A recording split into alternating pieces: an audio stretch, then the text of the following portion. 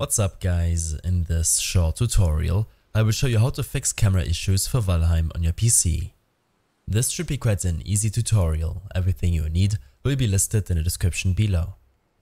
Some users have reported that the camera can sometimes spin out of control while playing Valheim.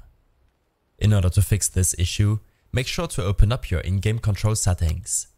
Here, make sure to disable the gamepad option. In case the issue persists, then make sure to close the game and open up your Steam launcher.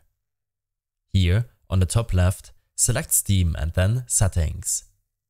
On this window, under Controller, click on General Controller Settings. The Steam Big Picture mode will open up, where you have the option to check the controller support you prefer to use. I hope this helped you out. Leave a comment if you have any questions and see you in the next one.